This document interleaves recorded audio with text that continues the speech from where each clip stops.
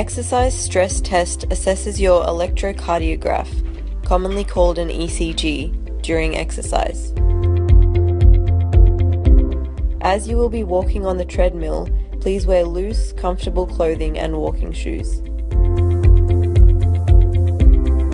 You will be greeted by stress test technologists who may take you to a preparation room.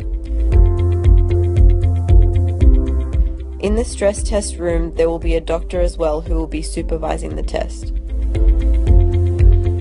The technologist will place the ECG electrodes on your chest.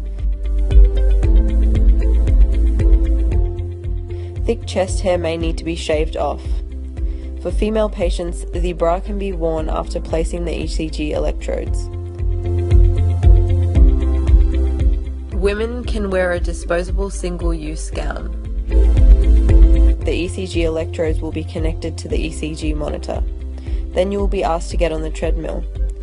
The treadmill will start at a very slow speed but will go faster and higher every few minutes.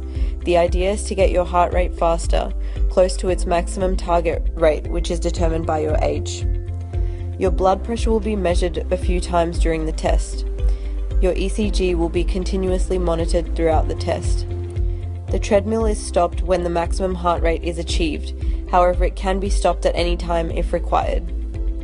After the treadmill comes to a complete standstill, you will be asked to come off it and sit on a chair while the ECG is still being monitored.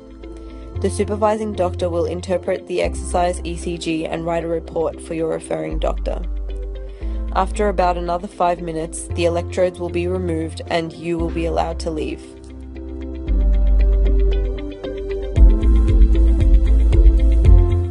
Thank you for choosing Heart West.